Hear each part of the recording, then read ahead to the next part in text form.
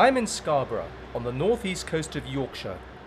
I'm about to start walking what is nowadays known as the Cinder Track, but was originally the line of the Scarborough and Whitby Railway, which opened in 1885 and finally closed to passenger traffic in March 1965, along with many other lines as a result of the notorious Beeching Report. Scarborough Borough Council acquired the 21 miles of trackbed, and since then it has served as a walking and cycle route. Those who keep their eyes open on this short journey will be treated not only to some lovely landscape, but an insight into some fascinating details about the history of the area, its people, its industry, and a way of life, the memory of which is disappearing beneath brambles and overgrown verges. In a manner reminiscent of children's steam engine books from the 30s, the trains on this railway needed to be reversed in order to reach the terminal stations. Here, just outside Scarborough Station itself, the train was reversed to commence its journey to Whitby, and it immediately entered the first of 2 tunnels on the line. The tunnel was constructed in 1882 and was 260 yards long. It was built using the cut and cover method, which entailed digging a trench, building the tunnel structure itself, and then covering it up again. The tunnel led to a goods yard that carried the macabre name of Gallows Close. This signpost marks the beginning of the route. Not very picturesque so far, you might say. But even here, we can scrape beneath the surface of what we see today to get a picture of how things were back then.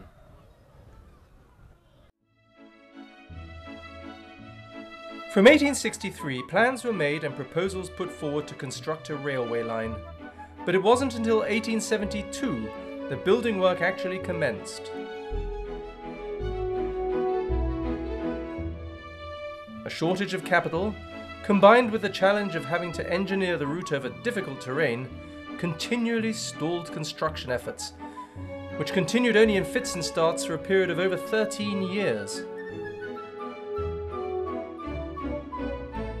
The official opening, a ceremony marked by an inaugural train run, did not happen until the 16th of July 1885.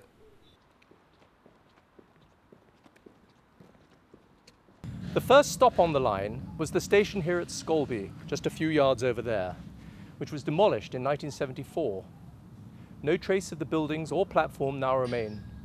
The original route to the station took the line over Scarborough Beck via a cast iron bridge, but after the appalling Tay Bridge collapse in 1879, when over 70 passengers were killed, engineers grew more cautious, and the bridge here at Scarborough was dismantled in 1881 without a train ever having passed over, and replaced by this rather striking 4-arch brick viaduct at a cost of £4,188. The next village on the line is Burniston. There was no station here, but it is from this point that the trail begins to enter the countryside proper.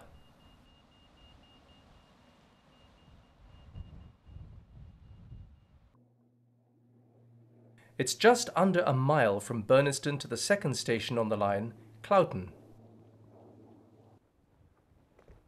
This one has survived and is today run as a tea room for visitors.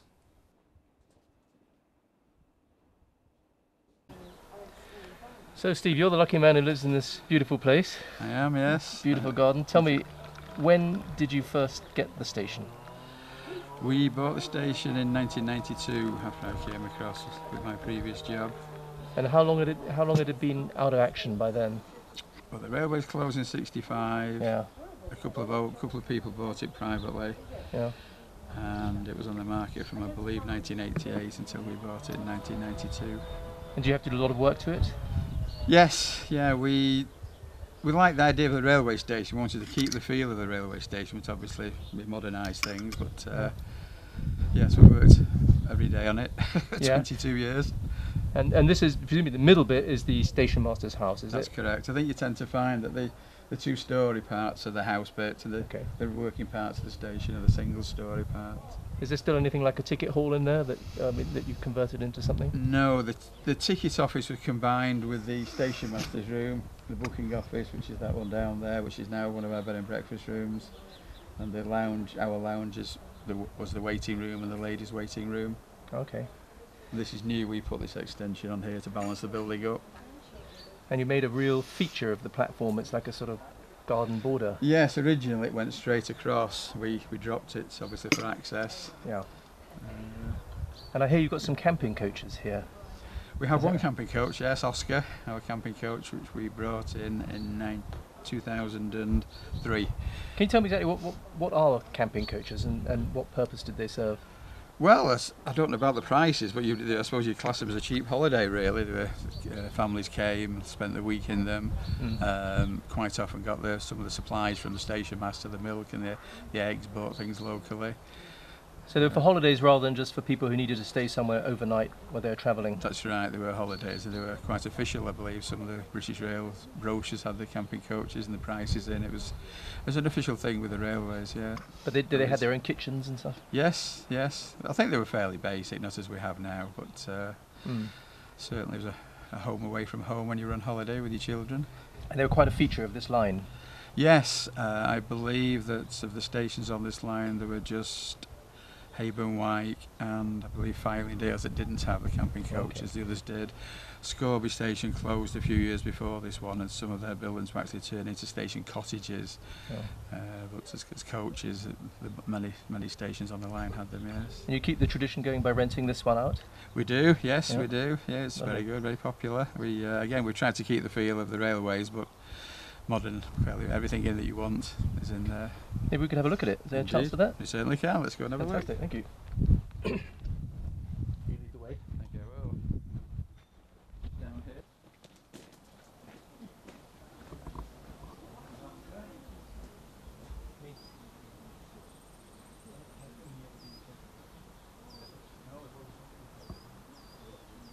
Right, shall we let's have a look inside? Yeah, love to, thank you.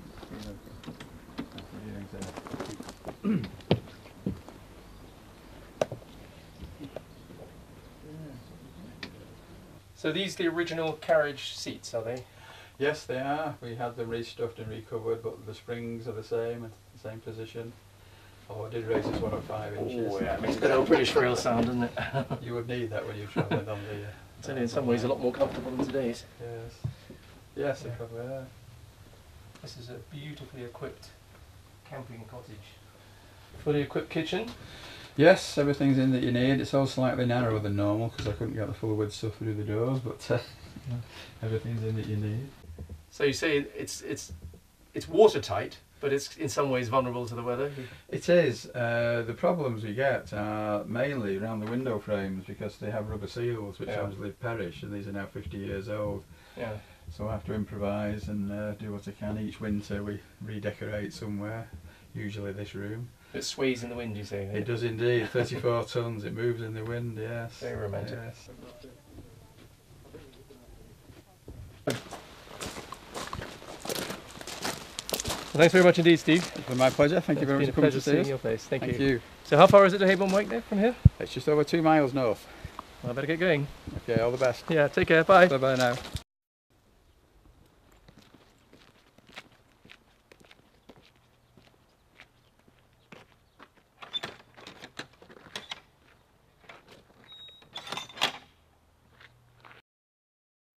A gentle climb for the next 2 miles takes us to Hayburn Wyke.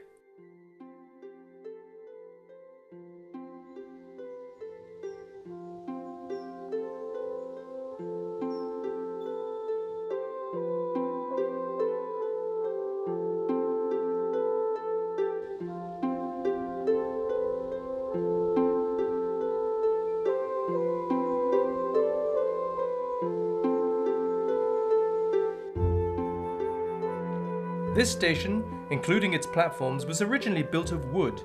Then it was rebuilt with the station building being moved to the other side of the track.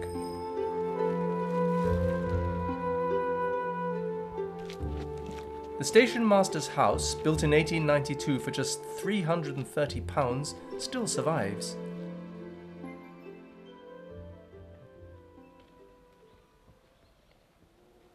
Till then, the Hayburn Wyke Hotel, a short distance away, provided his accommodation. In the early 1950s, the station building received electricity and was brought into use as a camping cottage. Visitors today can take the opportunity to leave the trackbed here and take a walk in the beautiful woods below the pub that lead down to a secluded rocky shore.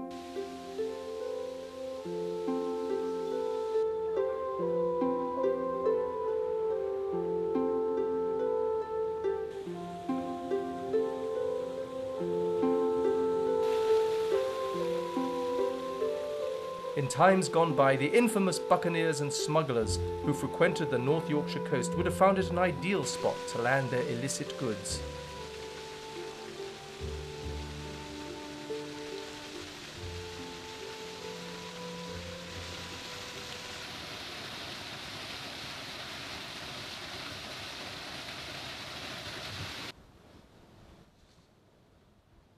Another mile and a half up the line and we arrive at Staintondale, a more substantial station, and today a private residence, with both platforms surviving.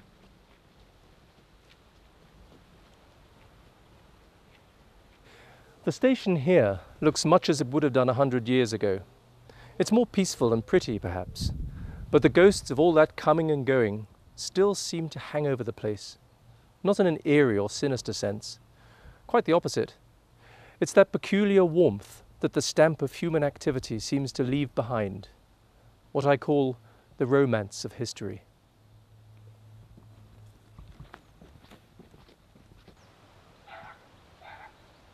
The siding constructed here was to service a local quarry. Trucks were loaded with stone, which was then taken down the line to Scarborough.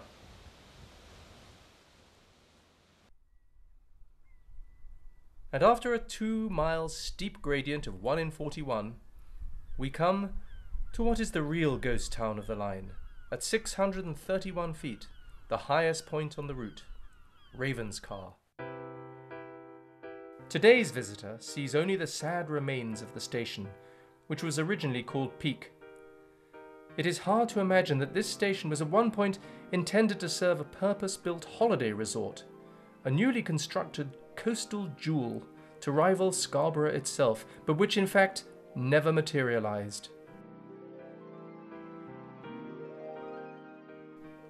Ravenscar, or Peak Station, originally had just one platform, but in 1908 a passing loop was constructed in timber and both platforms were provided with wooden waiting rooms.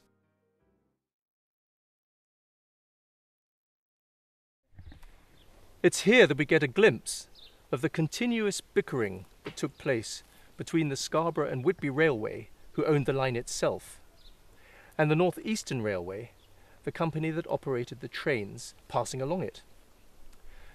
The North Eastern Railway requested in 1886 that a station master's house be built, but when 9 years later it still had not happened, the NER decided enough was enough and closed down the station completely on the 6th of March 1895. This almost petulant action was exactly what was needed to push the S&W into finally giving in and building the required house. The station, with its now properly accommodated station master, was duly reopened on 1st of April 1896. In 1895, the Ravenscar Estate Company bought the whole of the vast Peak House estate for £10,000, and great plans were made for the construction of a resort town to the east of the station, of the type that was becoming increasingly popular the length of the coast, complete with holiday homes, tea rooms, hotels, public gardens and shops. The area was divided into over 1,500 building plots, streets were laid out, pavements and drains constructed.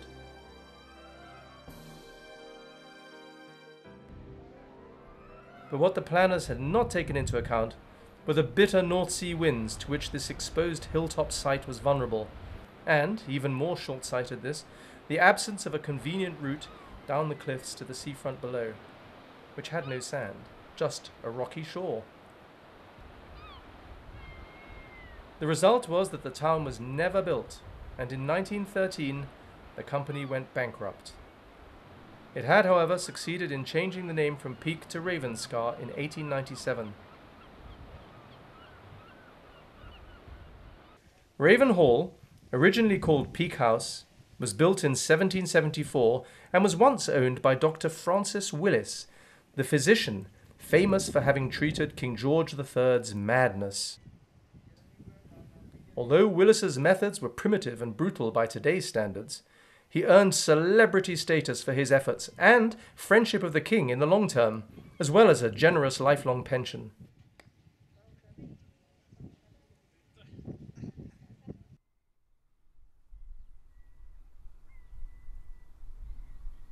When the railway was proposed, Raven Hall was in the ownership of one W.H. Hammond, who insisted that the line must have a tunnel, although this was not in fact necessary, and a cutting would have been much cheaper. The 279-yard curving tunnel was actually completed in 1876, but was almost farcically found to be out of line and had to be rebuilt in 1883. Climbing up the incredibly steep gradient towards Ravenscar on cold wintry days, steel on frozen steel, curving their way up through this tunnel, was a notoriously difficult task for engine drivers of the day.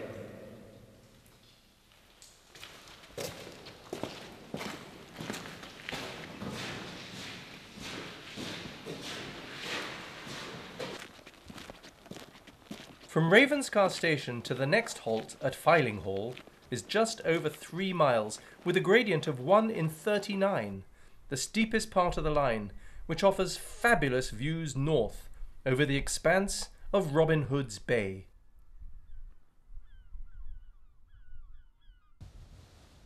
Just south of the northern tunnel portal, the line passes through an area known for a certain kind of industrial procedure which had been operated here since long before the railway arrived. Alum, a fixative in the textile dyeing process, had been produced here since 1640. It was a process which involved burning vast quantities of locally mined shale, which was then steeped in vats and blended with large quantities of human urine harvested from donors in the streets of London. Similar procedure was used to fix dyes in ancient Roman times, and to this day in Pompeii you can see depositories where passing customers could relieve themselves and earn a few coins in the process. A similar business was doubtless thriving on street corners in 17th century London, after which vatfuls of the stinking liquid were shipped up here, only to be returned as finished alum when the procedure was complete. The remains of the factory where the alum was made have been excavated and can be visited.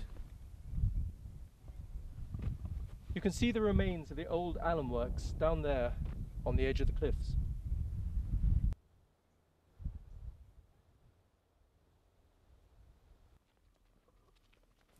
Cheaper and better fixatives were later discovered, and the industry here closed down in the 1860s. In 1900, Whittaker's opened a brick factory on the site of the old alum industrial works to produce bricks for the fantasy resort being planned at Ravenscar, which never actually got built.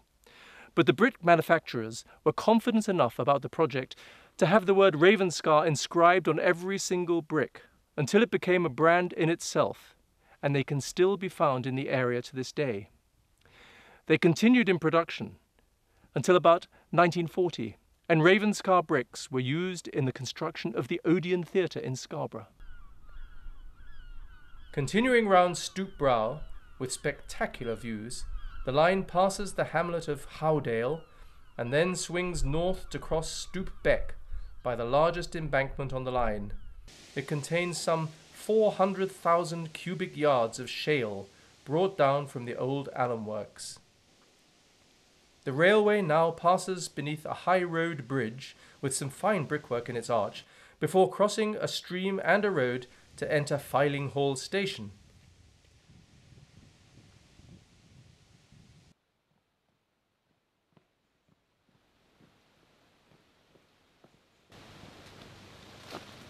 The halt is in a very poor state today, but there are still some remains of what was once here, buried beneath the undergrowth.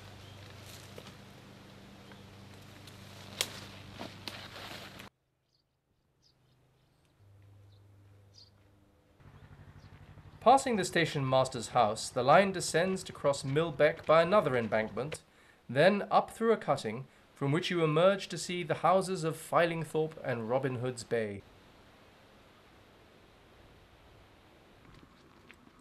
Camping coaches would have been passed just before entering the station. Robin Hood's Bay was the busiest station on the line, and most of the station buildings, originally lining the southern platform, remain to this day, though put to different use. The brick-built signal box is now a small workshop, and the wooden refreshment room now provides offices for the North East Geology Trust.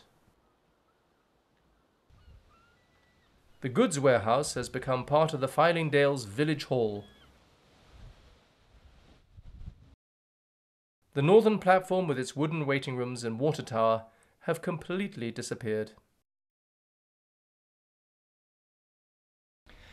Right, we've now come to what was once Robin Hood's base station, is now a private home, the home of Rob Reimer, who's very kindly agreed to show us around. And his front door is what was once the waiting room.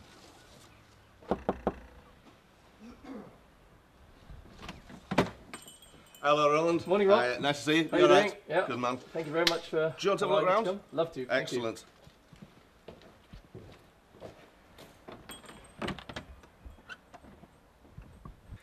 So we come straight into what was originally the waiting room, now your living room, I guess. That's right, yeah. So yeah. how long have you had the station? Well, I bought the place in 1992 and I've been living here full time since 2000.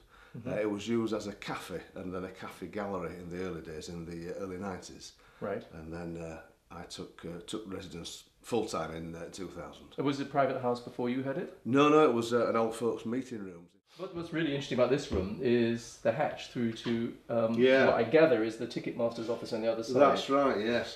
They'll have formed an orderly queue to buy the tickets Because it was very busy. It was probably one of the busiest on the line, on the whole of the line, on the Whitby to Scarborough line at the time. Because of the population of Robin Hood's Bay, or? I just guess it was a nice place, you know. Yeah. And I think people promoted it quite well. So yeah. And So they'd come in the door over there. They'd sit around. They'd queue here for the to buy the tickets through the hatch. Yeah. In fact, there was some. I don't know if you can see them down there. The ends of the wooden posts there. There used to be like a barrier. Absolutely. There that stopped them rushing to buy the tickets, so they formed an orderly queue. Yeah. And in summer, that queue might even have gone out the door. It might well have done. It might well have done. Yeah. We worked out there was probably 2 or 3 million people through this room in its time. Yeah. So when we get the odd one wandering in now, thinking it's a public building, we tell them that. So don't mind. You're not the first. Ghosts of holiday makers. Yeah. Okay. So, yeah. Let's have a look next door. Okay, sure. Thanks.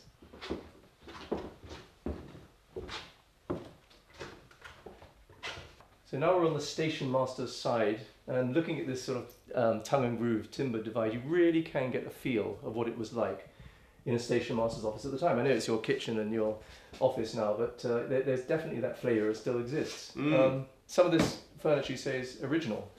Yes, all this is original. Yeah, all the handles are original. Apart from those that my dad took off a bank in Sheffield, but all the rest of them are as they were.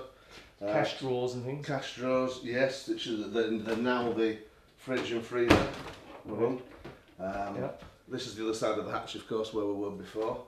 You can still see the little mark round there where there used to be the little carousel for the rubber stamps, where they stamp the tickets, and then these marks round here are where they'd sort of stamp it and make So it station master would lean over here.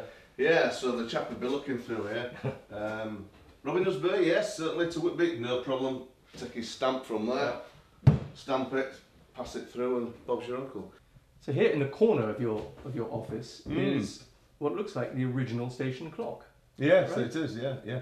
Interestingly enough, when I bought this place from Scarborough Borough Council, they were wanting to take it out and put it in a museum, and we sort of had to negotiate, shall we say, to make sure it stayed there, because it's part of the building. It really is part of the building.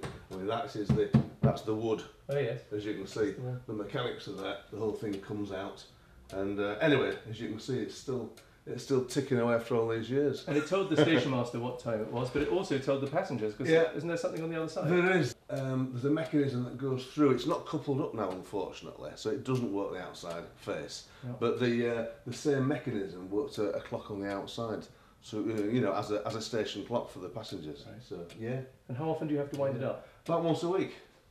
Yeah. Once a week. And it still keeps good time? It still keeps really good time actually, yeah. It's really good, yeah. I've had the whole thing out about 3 times in the last 20 odd years and oiled it and give it a bit of a brush down, but that's all. Amazing. That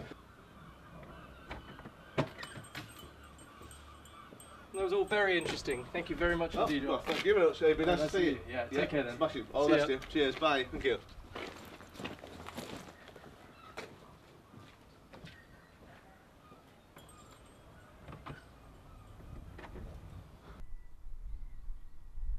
The isolated coastal location of the village lent itself to the shady pursuit of smuggling through much of the 18th century, after which Robin Hood's Bay became a sort of retirement village for seafarers.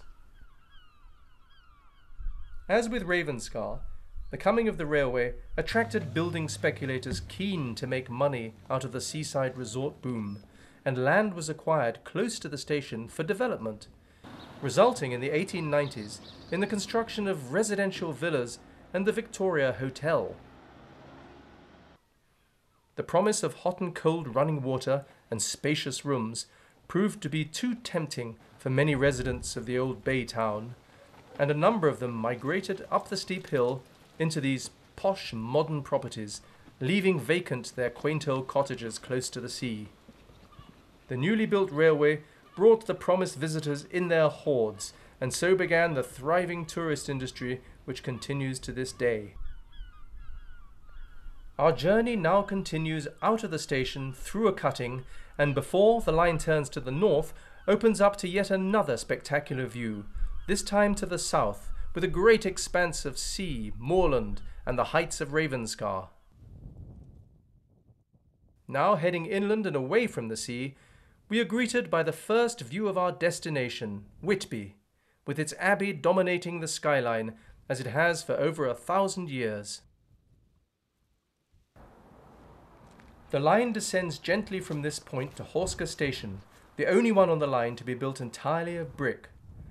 Today the station master's house is a private home. Jeff Bailey lives here and used to work on the Scarborough and Whitby Railway as a signalman. It's just as well we're undercover with this rain coming in.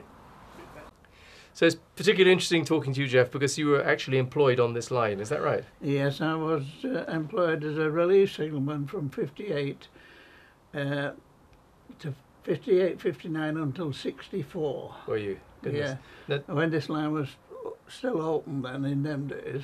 So were you employed by the LNER or by the Scarborough and Whitby? Well, when I first entered on the railways, which was in 1948, of course it became British Rail. Oh yes. But in them days, we were still wearing NER uniforms. Right, right, okay. But up here it was BR, of course. Yeah. Yeah. And I had to cover all the signal boxes between Whitby and Pickering, actually, and West Cliffs right through to Scarborough. What, travelling between each one? Yes, oh yes. By what mode of transport? Well, motorbike and anything like that. Yeah. I managed to get to live in at Cloughton Station House. As a railwayman claiming lodging allowance, I got the first priority for it. Okay. So I lived at Cloughton, and actually the front room of the Cloughton, which is now a restaurant cafe, my youngest son was born in there. Was he? Is he really? 61. In 61? Same age as me? 61 he was. Yeah, same age as me.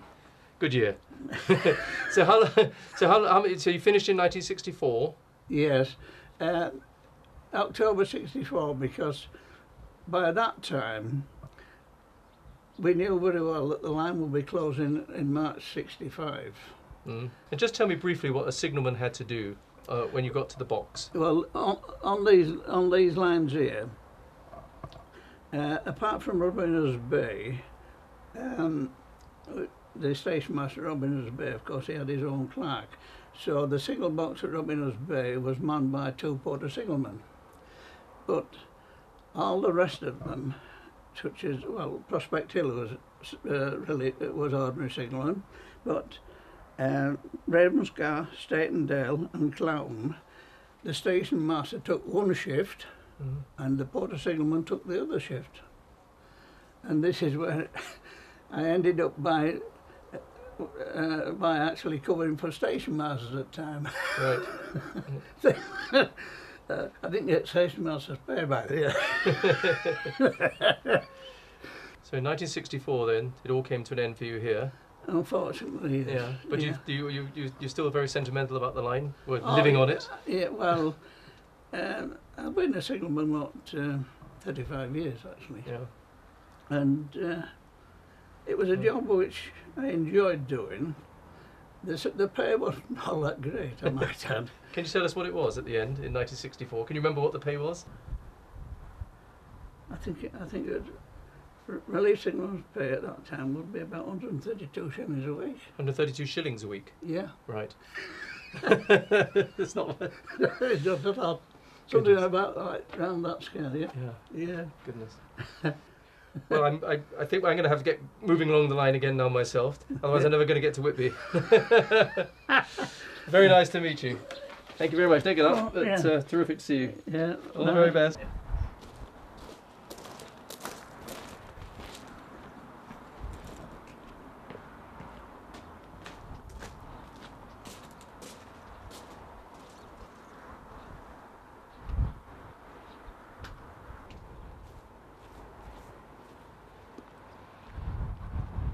The waiting rooms are now a bike hire centre and cafe, though these two railway carriages in the old sidings could give the casual observer the idea that the line is still in use. One is let out as accommodation, the other is used for bike storage. We are now nearing the end of our journey, but the most spectacular engineering feat of the line is yet to come. The breathtaking Larpool Viaduct was constructed to carry a single track line over the River Esk and its valley near Whitby. These two photographs, taken by Whitby photographer Frank Meadows Sutcliffe, offer a fascinating insight into its construction. Because of its proximity to the sea and the risk of corrosion, the engineers avoided the use of iron, employing brick and cement instead. The design itself was based on the Saltburn Viaduct a few miles up the coast. Construction began in October 1882 and was completed almost exactly 2 years later in October 1884. The resident engineer was Charles Arthur Rowlandson, and the contractors were John Waddell and Sons, the same who had built the replacement brick viaduct up the line at Scalby. It's a structure of 13 arches made up of 5 million bricks. It's 915 feet long, with a rail level 120 foot high. The foundations on land were excavated to the level of rock and formed from slag-based cement. The river foundations were excavated in brick-lined wells. The foundation excavations were complicated by the discovery of oak trees found embedded in the river, which required the use of divers to remove them manually from underwater. Piers 5, 6, 7, 8 and 9 had triple foundations connected above the water level by 2 semicircular arches and made of bricks 7 deep. The viaduct is mentioned in Bram Stoker's 1897 Gothic novel, Dracula. This is a lovely place. The little river, the Esk, runs through a deep valley, which broadens out as it comes near the harbour. A great viaduct runs across, with high piers, through which the view seems somehow further away than it really is. The valley is beautifully green, and it is so steep that when you are on the high land on either side, you look right across it, unless you are near enough to see down.